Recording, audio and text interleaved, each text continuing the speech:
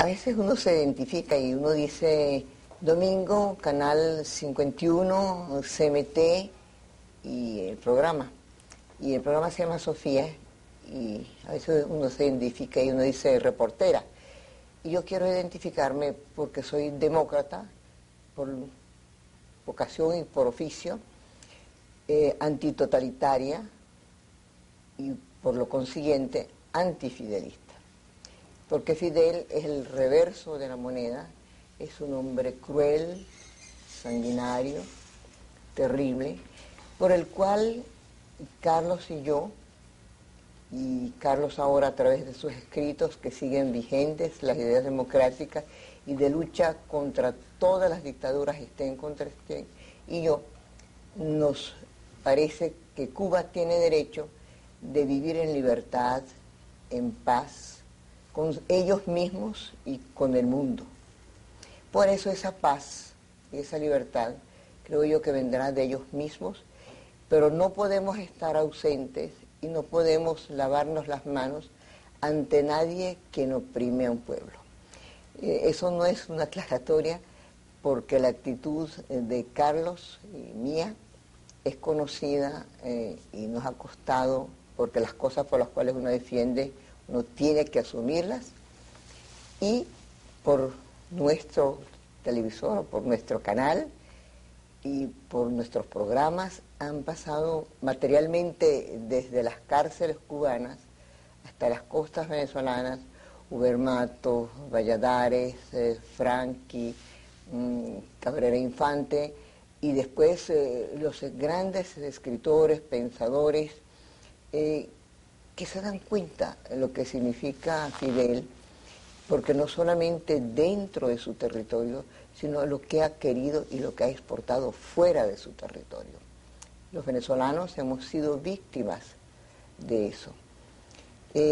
Por supuesto, nuestro director es venezolano, pero es cubano y está junto con nosotros siempre hace muchos, muchos años en esa misma lucha, cada uno a su manera.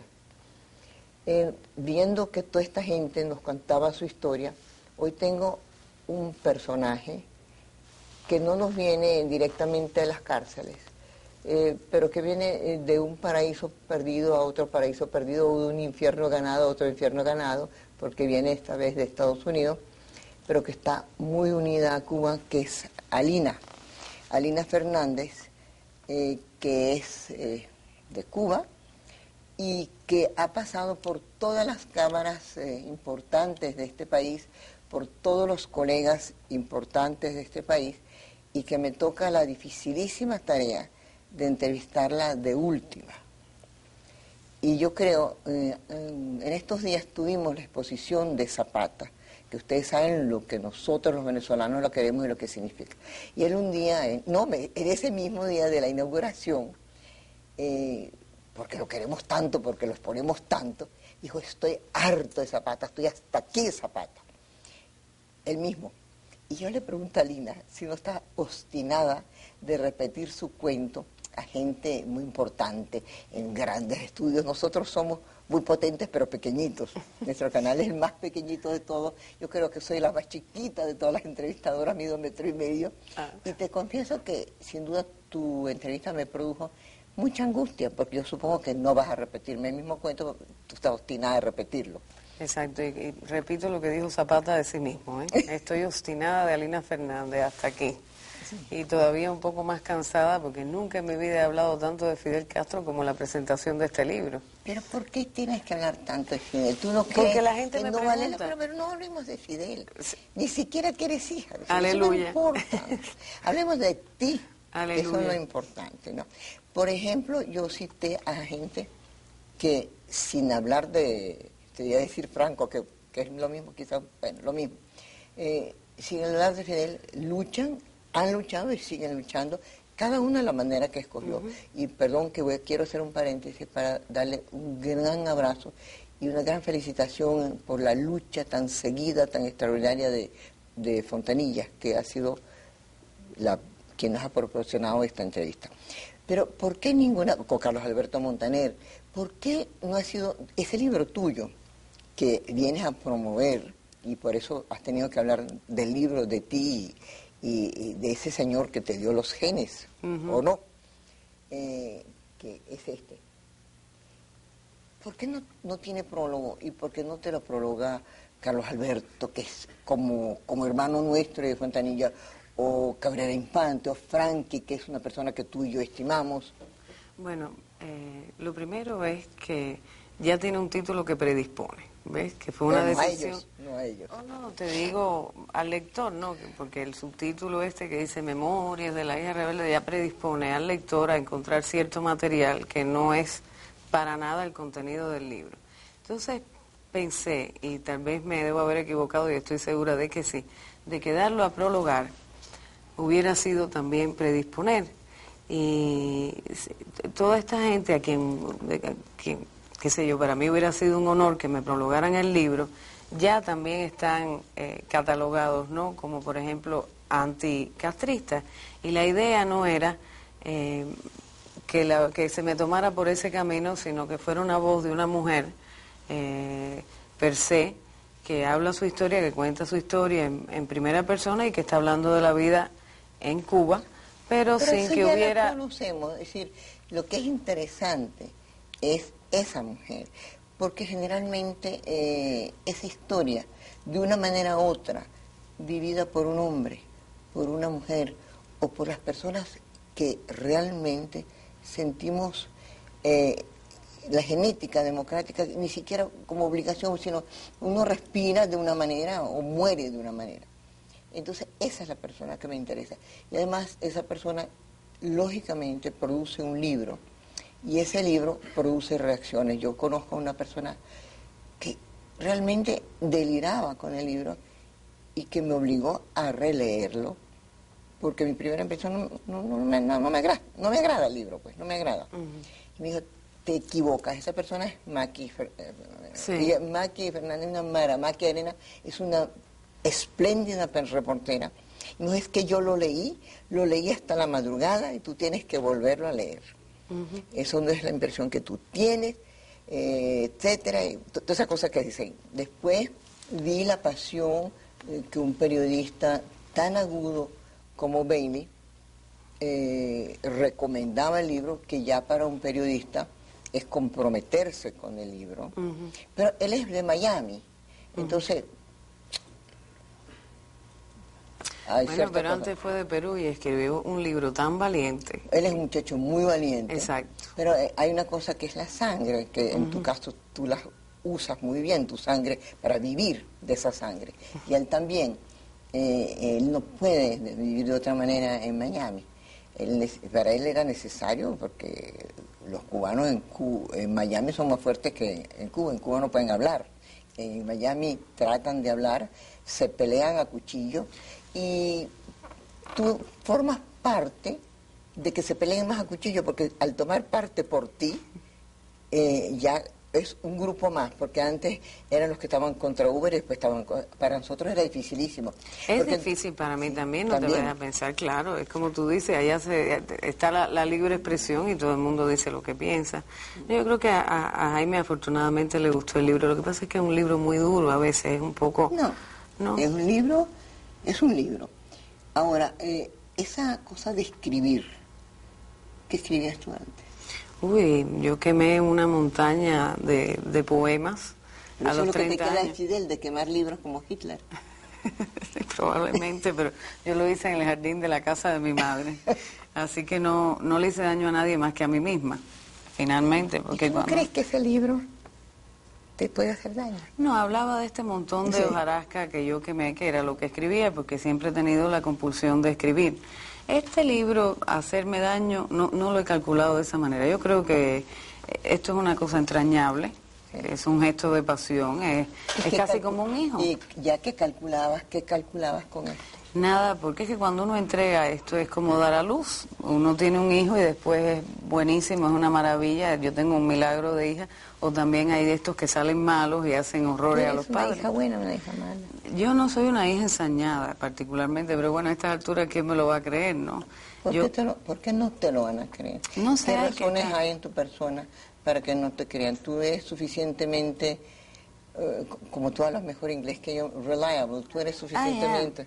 ¿sí? ¿Sabes qué pasa también? Que estarse defendiendo es desagradable, y he descubierto que quedan una cantidad de fidelistas apasionados que no entienden nada. ¿Qué te importa?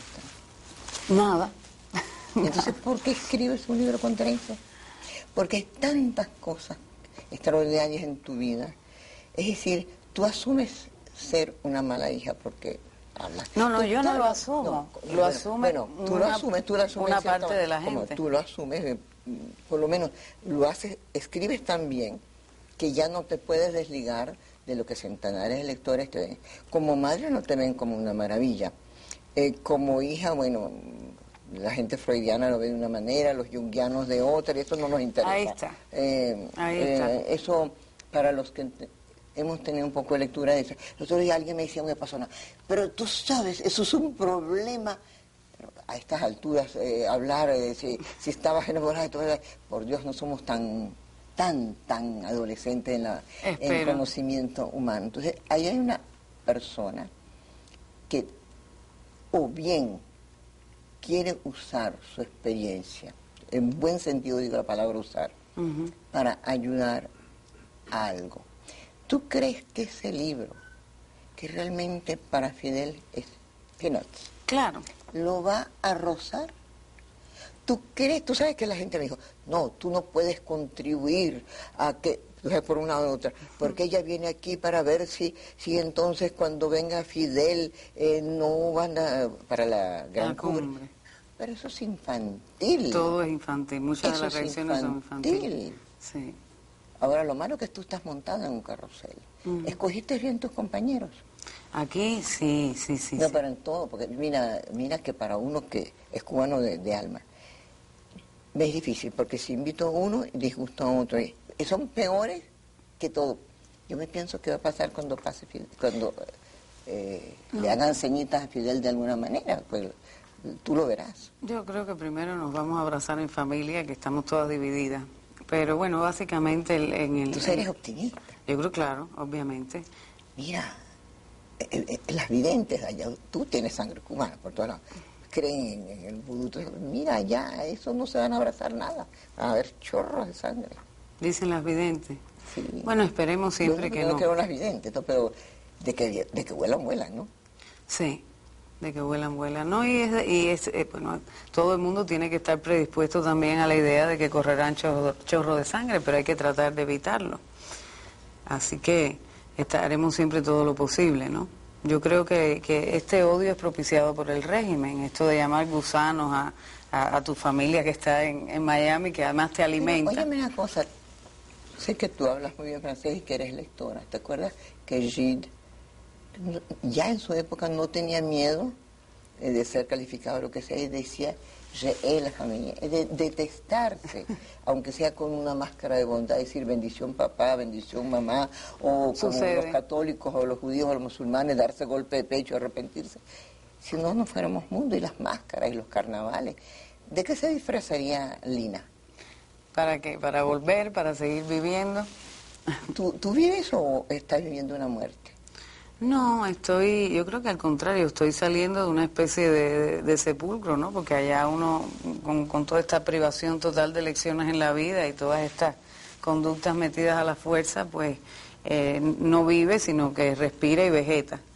Y cuando uno cumple así 40 años, pues ya te podrás imaginar que está casi momificado en sí mismo. Yo he tratado de ver, para ver si aprendo a mis colegas, no cómo entrevistar, que mucho aprendería, sino de cómo entrevistar a Alina, que es un personaje difícil. Y eso debe ser agradarte mucho, ser personaje complejo y difícil siempre gusta. Gracias. Siempre me gusta mucho. El vestido negro es simbólico de luto por Cuba, es simbólico de luto por un luto que estás elaborando por tu libro, que ya conoce el lenguaje psiquiátrico. No, ¿sabes ¿O tú elaboraste tu luto? No, lo que pasa es que básicamente con el negro uno no se equivoca, pero por ejemplo en Nueva York, porque yo vivo en Queens, en Nueva York cuando hay estas protestas que se hacen por, sí, yo sé, por la ONU y todas estas cosas, pues las mujeres cubanas van vestidas de negro. van vestidas de negro, porque es que sí, es por lo menos si no es un luto, es un sentimiento de sobriedad. El negro también además parece ser un color elegante con el cual es difícil equivocarse, a no ser que vayas de negro cerrado en pleno verano, pero parece que también en verano se usa. O sea, que hay varios motivos. Y por otro lado me simplifica el equipaje, porque llevo 2 meses que parezco un caracol y me mudo con la casa a cuesta. Bueno, pero eso del caracol a casa puesta yo lo oí, es una buena respuesta. Yo conozco casi todas tus respuestas y las que no sabes, eres muy hábil respondiendo. Cuando no quieres responder, dices algo que casi obliga a hacerte una cuña y yo lo hago con mucho placer. Dice, mira Alina, ¿qué opinas tú de Acción Democrática, tú que esta mañana estuviste allí? Entonces me dice, lea mi libro. Y entonces uno enseña el libro. Eso es lo que voy a hacer, antes de decirle que negro son los cauchos de Pirelli. Y Pirelli lleva la cultura. En la cultura, esta vez en octubre, abrimos el 3er Salón Pirelli. Hay que ver la confianza que tiene que tener Pirelli en Venezuela para que jóvenes menores de 35 años acudan a un salón totalmente libre, totalmente sin prejuicios. Si son melenudos, si son maricos, si son lo que sea, bienvenidos al Salón Pirelli, y si tienen talento, más bienvenidos. De manera que yo creo que hoy día, Lina, hablar de Fidel es como hablar de ese caracol que nadie quiere entrarle, porque sin ajo no sabe a nada. Es verdad. Entonces, ¿tú eres el ajo de ese caracol? No. Porque es lo que le da sabor. Exacto, a mí a veces me usan de condimento, es probable que sí, para alguna gente sí, pero yo no me siento el ajo del caracol. ¿Qué te sientes tú?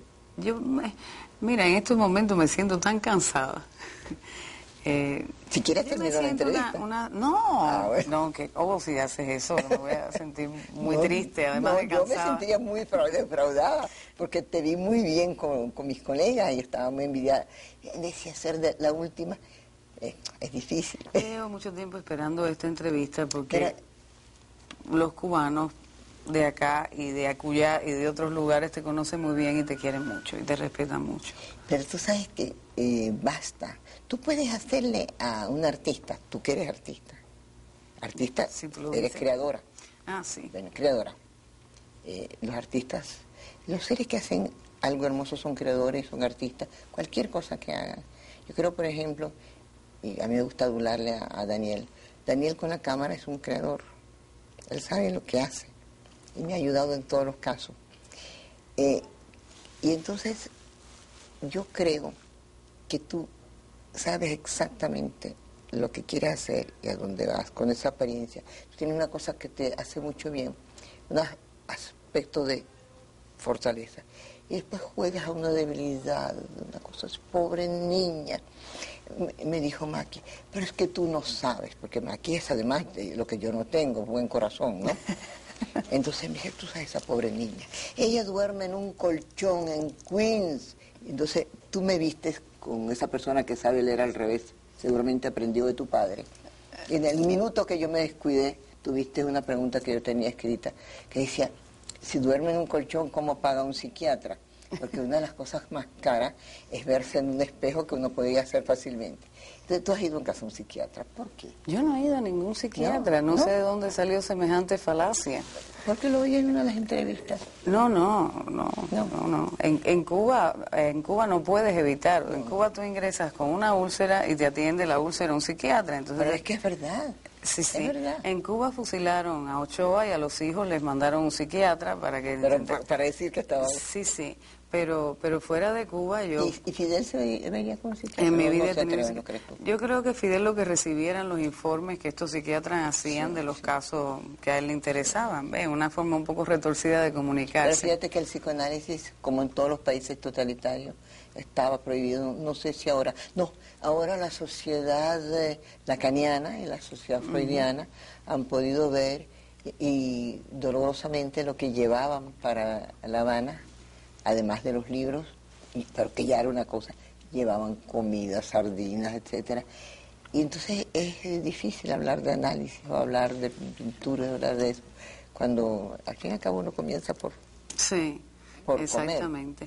Bueno, y en cuanto al colchón, es un asunto circunstancial. Yo estoy quedándome en casa de una amiga a quien le rento una habitación, porque estas cosas a veces pero los grandes favores se pagan. Claro, pero llevo tanto tiempo con el caracol a cuesta que no me... Pero esto es el último de los programas, pero vas a otro país y vuelves a contar tu cuento y la gente se emociona, gente que lloraba, con tu cuento se lloraba. Podrías trabajar una telenovela de esas fantásticas. Ay, nadie me ha propuesto nada. De ningún tipo. Para trabajar así, ¿no? Además, una cosa es que si ya has casado a un psiquiatra, y tú eres una mujer frígida, porque te casas con un marico, dejas a otro, le pones cacho a otro, nunca encuentras nada. Pero entonces le diría, ¿pero qué le pasa, señora? Usted es tan bonita, tan joven, premenopáusica. ¿Pero qué es eso? Eso es cubanismo, ¿No? ¿sabes? Sí, claro. No harías eso. Había que casarse por varios motivos. Sí. Varios motivos. Era la mejor manera de resolver que te entregaran la libreta de abastecimiento, correspondencia. O sea, estas locuras tienen sus motivos, tienen sus circunstancias muy especiales y muy cubanas. Y bueno, por otra parte, ¿sabes qué? Tú te referiste a Valladares, a que los cubanos nos tratamos con cuchillos. Oye, sí, mira, sí. Mira qué cosa más linda, a lo mejor mucho de tu público no recuerda quién es Valladares. Valladares es un preso. Porque a mí me impresionó, y eso después publicó los libros, y después su paz, todo eso lo hemos estuvo seguido. preso toda su adolescencia. 20 años. Exacto, toda su adolescencia, hasta parte de su adultez. Lo sacaron de la cárcel política cubana con la mediación del gobierno francés hace muchísimos años, y él era una de las personas que me estaba esperando en España cuando yo me escapé de Cuba, porque él fue uno de los que facilitó que yo me escapara de Cuba. Mira qué cosa más linda. Una cosa que me encanta lo que me dices de Armando, porque yo no tengo la emoción a flor de piel, ¿no? Es decir, me parece que no es bueno, es peligroso para uno mismo concederse cosas. Y yo entrevisté con mucha emoción, Carlos estaba vivo, a Armando Valladares, y él nos contaba cosas hermosísimas, por ejemplo, que cuando llegaban las cartas de su madre, para que los guardias no vieran la avidez que él tenía, él las dejaba así como quien no quería. Entonces me pareció un hombre muy sólido. Llego yo un día a España, ya estaba casado con Martica y Marta no me acuerdo, y ya había adoptado un niñito, y de repente me dicen unos cubanos, pero esto está vendido yo no sé si a la CIA, a la FBI, yo no sé qué, esas cosas. Y yo, fíjate que te ayudó a ti salir de Cuba. Exacto, yo creo que... Me encantó oír el cuento, te lo agradezco. Después de haber estado 20 años en un hueco oscuro y crecer ahí, yo creo que tiene derecho a venderse a quien le dé la gana. Mi experiencia con él es ¿A quién te venderías tú? Yo no he estado en una situación como esa. Pero como no, mira, este libro es un compromiso. Mira, una de las cosas que no quise nunca fue aceptar el asilo político porque me pareció indecente que a otra gente le hubieran dado palos por hacer lo que yo estaba haciendo y que no me pasó nada. O sea, la gente me pregunta si yo tuve algún privilegio en mi país. Sí tuve uno, que fue hablar mal del régimen sin que me atizaran a palos y me metieran en una cárcel, que es lo que le ocurre a todo el resto de la gente que hace lo mismo. Es decir, como tuve un amago de libertad de expresión y no me apalearon, me siento una privilegiada. O lo fui o lo soy.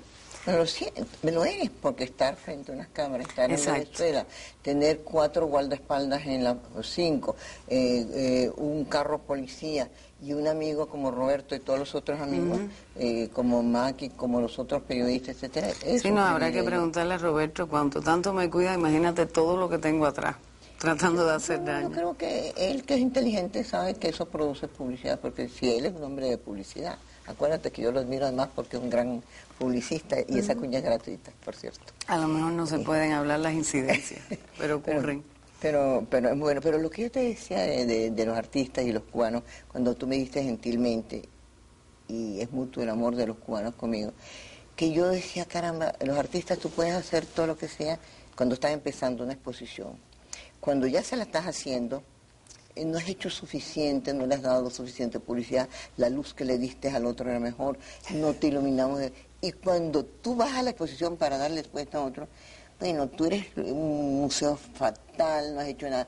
Yo temo que a lo mejor porque no te he echado todas las piropos, como dicen los flores, nada de decir, pero esta como que ahora está comprada por la extrema izquierda, ¿no? Como me dijo un día Fraga, porque un fascista español ahora está muy convertido por un fascista. Y entonces imagínate yo como, eso es así, porque le hice unas preguntas que eran lógicas sobre los vascos. Entonces decía, yo voy a perder todo el cariño de esa gente que yo quiero tanto por no entrevistar, decir, bueno, pobre Alina, pero imagínate su padre, que le dijo, no, yo creo que tú el padre tienes una suerte enorme. A veces, no tener ese padre que hubiera hecho daño si vives al lado de él, a lo mejor te contagia, ¿no? Hasta los hijos adoptivos adoptan actitudes y lenguajes. Así es. ¿No es cierto, Alina? Es cierto. A lo mejor tú eres una mujer muy suertuda, estoy segura de eso. Yo me siento así, yo me siento bastante afortunada. Lamento haber casi perdido mi primera parte de mi juventud allá adentro. No eran circunstancias elegidas por mí, pero ahora tengo la elección de mis circunstancias y eso, hombre, lo reajusta a uno tremendamente. Alina, ¿tú podías hablar libremente por teléfono en La Habana? No, a mí me tenían cortado el teléfono. Bueno, a mí no. Por eso es que yo amo la CanTV, porque yo puedo hablar por teléfono, hablar por celular, hablar por movilnet, decir lo que quiero. Además decir que en este caso, si no hubiera sido por la CanTV, ustedes no tendrían la extraordinaria exposición de Zapata con internet. Ustedes ponen, ay, déjenme ver si yo tengo las siglas. Ay, ¿dónde está mi catálogo? Mire, este es el catálogo y aquí están las siglas. Déjenme decirles en la dirección, mire, porque yo también sé hablar de internet. Los periodistas hablamos de todo, sobre todo lo que no sabemos. HTTP, esas rayitas que no sé cómo se llaman, www.cantv.com.b, y ustedes ven Zapata en la galería virtual de la CanTV. Mira, Alina, tú hablas mucho de tu juventud perdida. Hay un libro que se llama El ocaso del patriarca, que es de García Márquez. ¿Tú crees que tú estás en el ocaso de tu vida? No, pero bueno, afortunadamente tampoco soy el patriarca. Bueno. No, yo creo que no. ¿Eres matriarca? No, lo que estoy es en una especie de, como te cuento, reajuste, ¿no? Cuesta mucho trabajo haber vivido en la anoxia y empezar a respirar, aunque parezca que no, la persona, luego todo este régimen que lo que le hace a uno mentalmente es convencerlo en que es tercermundista, uno se resigna a cosas, se resigna a una miseria sin dignidad ninguna, porque es inútil. Se resigna a no poder elegir o no poder seguir una carrera con triunfos y con todo lo que le traería normalmente. Se resigna. Fracaso. Exacto, se resigna a que una especie de entidad maléfica decida por uno la vida que uno va a llevar. Y cuando sales de este estado te cuesta mucho trabajo empezar a pensar con propiedad, porque además sales minimizado, sales convertido en una especie de trapo que... Pero entonces tú tienes lo contrario en un caso, tú tienes como los que creen, digamos que de una vida después de la vida, tú tienes una vida después de una semimuerte, ¿no? Exactamente. Sí. Exactamente. Ahora, el ocaso patriarca lo escribe el Nobel García Márquez, que es, digamos, curruña, no sé si ustedes usan esa palabra, como hermano de Fidel. ¿Para ti es un mal escritor, una mala persona? ¿Cómo No, mal escritor, bueno, no voy a hacer yo distintas declaraciones a la Academia Sueca, que Dios me libre. No, para mí es un escritor muy agradable, poco comprometido. ¿Tú lo viste cuando estabas en La Habana? Sí. ¿Lo conociste? Sí, lo conocí. Y como él es tan mujerero y le gustan tanto a las mujeres, y tú eres muy linda, ¿qué te decía? No, nada, fueron encuentros agradables y yo básicamente estaba buscando una ayuda, pero estaba tratando de lograr que me dejaran seguir casada con un señor mexicano a quien amé muchísimo y necesitaba la mediación de él porque esta boda Fidel lo puso furioso, agresivo. Sí. Entonces, si te casas con él, dice Fidel. Ajá. Por lo menos dice tu libro. Sí. Bueno, fui buscando prosélitos, ¿no? ¿Y qué te dijo? Él dijo que con Fidel se podía hablar de todo, menos de asuntos personales. Fue su respuesta, y después me contó algunas de sus experiencias cubanas, porque dice que él, más surrealismo del que encuentra allí no ve en ninguna parte. ¿Tiene el realismo mágico ahí? Sí, yo creo que sí. Por lo menos tiene un surrealismo mágico, no sé si realismo, pero surrealismo mágico sí tiene allí. Bueno, ¿Quién usa a quién? ¿Fidel a García Márquez, García Márquez? Yo lo que digo es... Tú has visto, ¿viste? Sí. Yo no conozco a Fidel, pero conozco a García Márquez. Lo que pienso es que a Fidel le hace mucha más falta a García Márquez que a García Márquez Fidel. Bueno, García Márquez está cómodamente fuera de Cuba ahora. Exacto. Y además estaba muy cómodamente dentro de Cuba. Pero bueno, esta especie de compra, o no voy a hablar en estos términos de este caso, esta especie de atraer a la intelectualidad, es una historia tan vieja como la revolución, ¿no? Claro. De algún modo... Pero nunca nadie ha tenido más éxito la cultura que en los países dictatoriales, porque los atacaban, si en Rusia Sájarov y el Solzhenitsyn los atacaban mucho más que cualquiera, de manera que es como una mezcla de sadismo o de horror, pero se fascinan con los cultos, con los escritores, le encanta que no es que se fascinen con los cultos y con los escritores, es que forman parte de su aparato de propaganda. Entonces los invitan allá y los llevan y los traen y les dan esto y les ponen lo otro y salen diciendo que nunca los han tratado tan bien en la vida. Nunca han tenido ocasión, de verdad. Por ejemplo, tú que podías decirle, mira, Gabriel, Gabo, vamos a ver la otra Cuba. ¿No pudiste? No, en realidad no tuve muchas ocasiones de compartir con él. Habrán sido 5, 6, 7, qué sé yo. Yo creo ¿Nunca que... en presencia, Fidel? ¿Eh? ¿Nunca? No. Él estrenó una obra ya que era un monólogo y cosas así, y bueno, fue muy ocasional el trato también. Y después yo estaba en una posición muy disidente, ¿no? O sea que no era una maravilla en este caso tratar conmigo. Y él, yo creo que es una persona sumamente inteligente y sensible, y que el hecho de que yo le quisiera mostrar o no a la otra Cuba no le iba a interesar un pito, hablando en... ¿Tú en aquel entonces claro. no pensabas en el libro? No, yo empecé a escribir en el año 93, entonces me escapo con un contrato a cuestas y a finales, a resultas de esto, tengo un libro impublicado, después de que al editor en Berlín le ocurrieran una serie de accidentes y a cuya conclusión nunca me devolvió ni mi manuscrito, ni mis fotos, ni noticias de ruptura de contrato. No es este. Este me ha costado 3 años y medio de colar por los filtros de estos intelectuales amigos.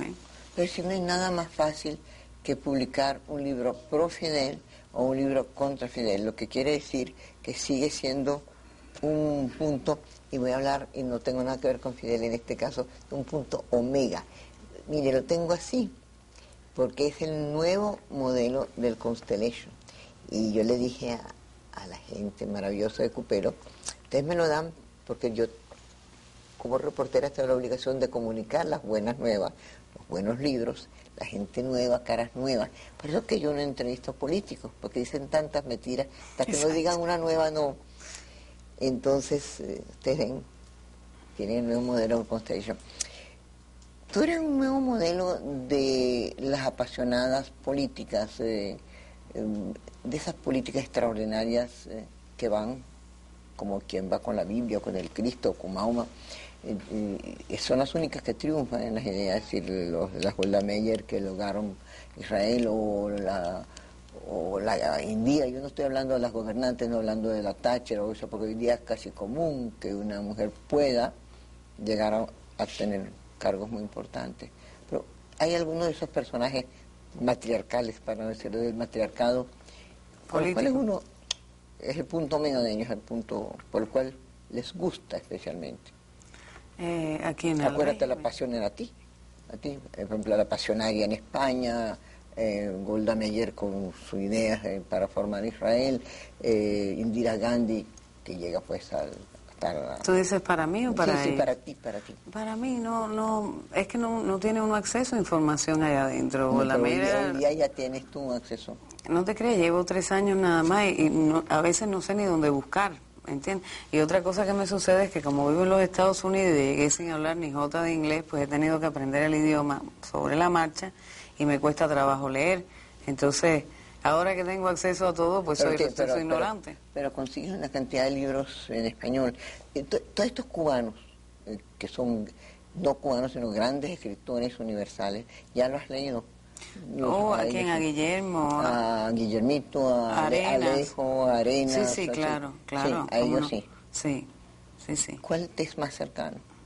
A mí me gustan todos tanto, pero en la crudeza de la exposición y en el desencanto por supuesto, porque Guillermo es la nostalgia, pero Reinaldo Arenas es la desesperanza. A Reinaldo, sí, y ahora hay una escritora de esta generación también, tal vez yo sea 2 o 3 años mayor que ella, que se llama Zoe Valdés y está viviendo en París, que la recomiendo muchísimo porque es esta gente que está siendo libre de escribir simplemente porque está en el exilio. Esta maravillosa poetisa que acaba de morir, que tuvo... Dulce María. Sí, ¿qué tal? ¿Tú la has leído? Esa es una esencia de feminidad cubana. Si tú ves, todas las cosas son como distintas, sí.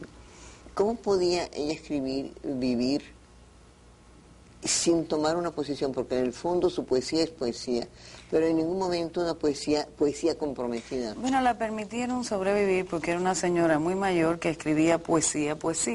Sí.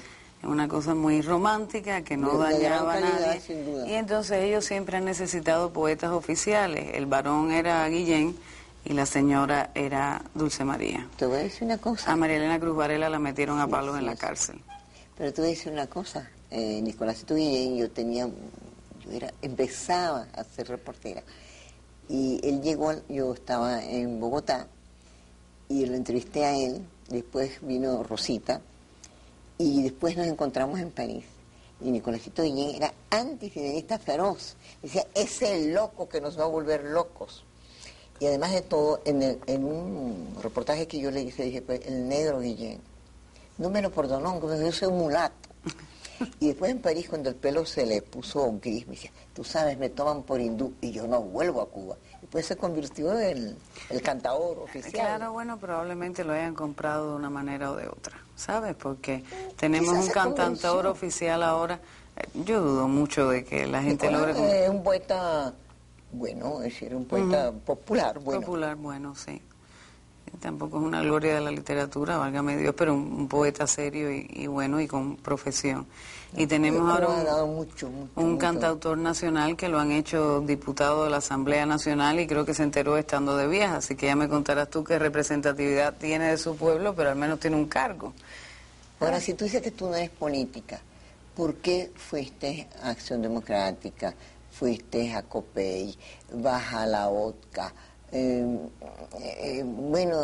Ruleteaste por todas partes. Porque mira, el libro se me ha convertido, aunque trate de evitarlo, en una cruzada política, y yo soy anticastrista, pero además de eso, ya dejando todas estas cuestiones de lado, yo creo que yo me siento en el deber de ir a saludar a toda la gente que ha apoyado a la comunidad cubana aquí en el exilio, que he conocido gente que está aquí gracias a la ayuda de todos estos personajes a quien he ido a saludar con un gusto tremendo.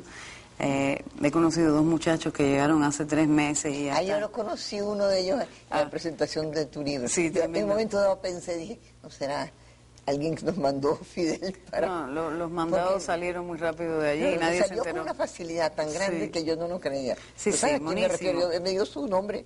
Toda la gente que ha estado del lado del pueblo cubano, tanto afuera como adentro de Cuba, yo, mira, si puedo ir a saludarlos y a decirles que es un honor conocerlos, pues lo hago y ahora estoy aquí con ese mismo sentimiento contigo, que sé que has sido una gran procubana.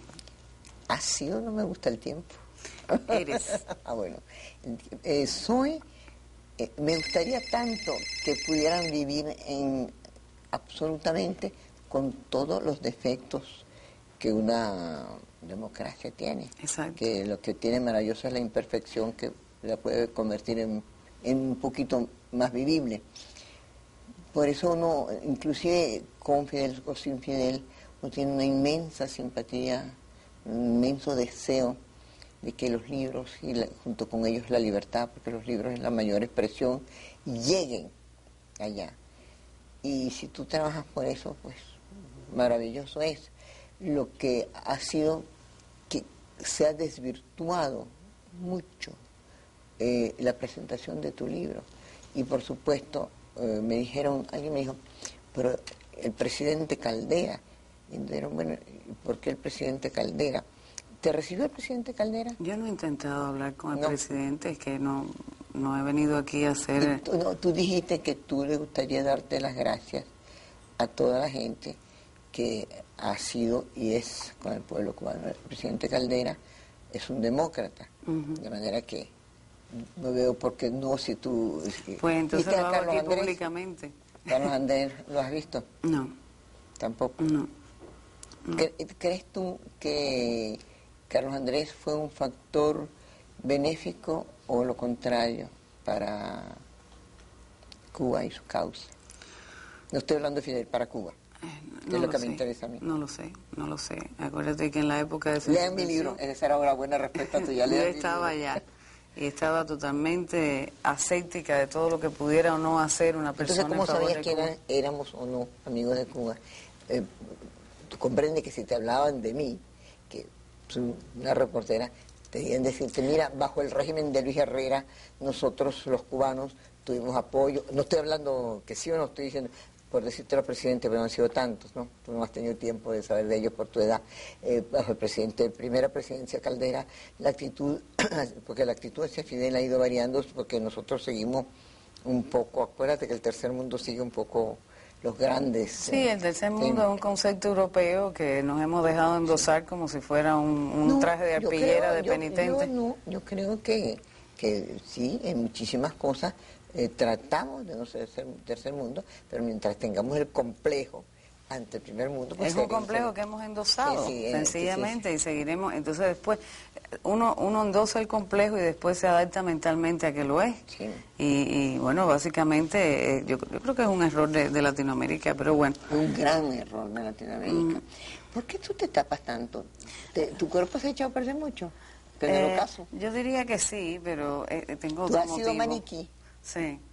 El que hace la pasarela lo hace casi desnudo y lo más que pueda mostrar, mostrable. Bueno, pero hay cosas que cuando uno tiene 29 y 30 años puede mostrar, pero cuando uno tiene 10 años más ya quisiera ocultar. Pero fíjate que Jane Fonda tiene como 30 años más que tú y es la que da clase de esas cosas aeróbicas. Pero con una infraestructura tremenda, ¿no? Jane Fonda tiene de todo. ¿Tú haces gimnasia? Pero no me has dicho por qué te tapas tanto. En este momento no tengo puesto brasier. Si entonces quieres que te van hasta aquí. No, es que no. Bueno, entonces son mostrables. Sí, muestra lo que muestra. Y cuando de aquí para acá, tú estás vestida o desnuda, de aquí para acá. De aquí para acá, a veces tengo puesto una gorra, pero cuando puedo me la quito. ¿Hoy cómo la tienes? No, hoy estoy a calzón quitado. ¿Te sientes cómodo, Omar? Sí, cómo no. ¿Cómo crees tú que te hubiera gustado que se hubiera desarrollado? Ayúdame tú, porque tú escribes un libro. ¿Qué quieres tú que después que tú te vayas, que es el momento que podré saber más del libro que haberlo leído, después de haber hablado, por eso no hablo con los invitados antes nunca?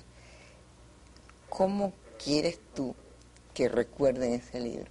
¿Tú quieres que te vean con tu traje negro, con nada bajo el vestido negro doblemente cubierto, negro? ¿O tú quieres que te vean o te imaginen? Tú sabes que la imaginación en el sexo, en el amor, en la mente es muy importante. Si no, no hubieran todas esas películas pornográficas. ¿Tú serías capaz de hacer una película pornográfica? No. ¿Cómo voy a Pero si tumbaran a Fidel, si tú sabes que ya lo tumban y que la familia se abraza, como tú idílicamente dices, ¿pasaría o no pasaría la desnuda? No, a esta edad, no, para nada. Hay cosas que en determinado momento llegan a ser indignas y no es porque lo sean en sí, sino porque el momento está mal. Te digo que hay cosas que, porque las circunstancias no son las reales, resulta que son indignas, ¿no? Sí. En otras circunstancias yo no creo que yo hubiera tenido, no sé, nunca me vi ante esa disyuntiva. De todas las cosas que no has sido, que son tantas, y de las cosas que hasta eres, y que ocultas bajo esas cosas negras que te pones, alguien te dijo que te quedan bien. No, tú eres linda. Y creo que por dentro también, yo creo que fue muy bueno entrevistar.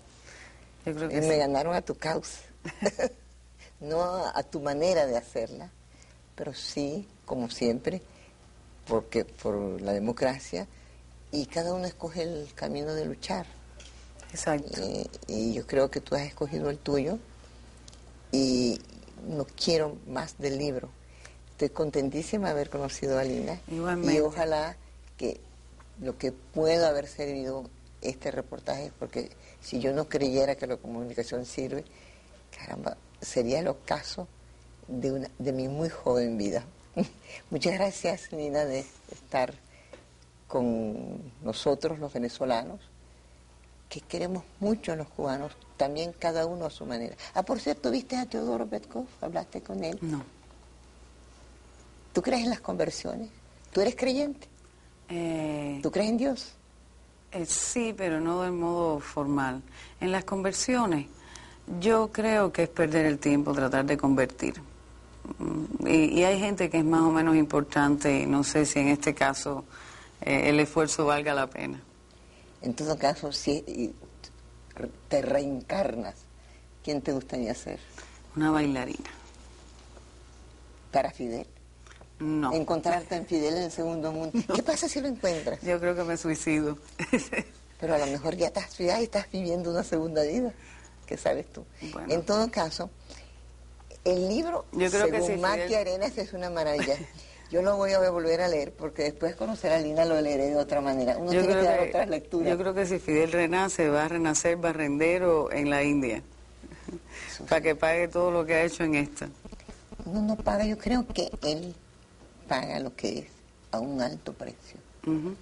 Porque el desprecio de la gente, porque la gente no puede mentirle a todo el mundo todo el tiempo, ¿no es verdad? Así es. Vamos a jugar a la verdad, Alina, dentro de unos momentos.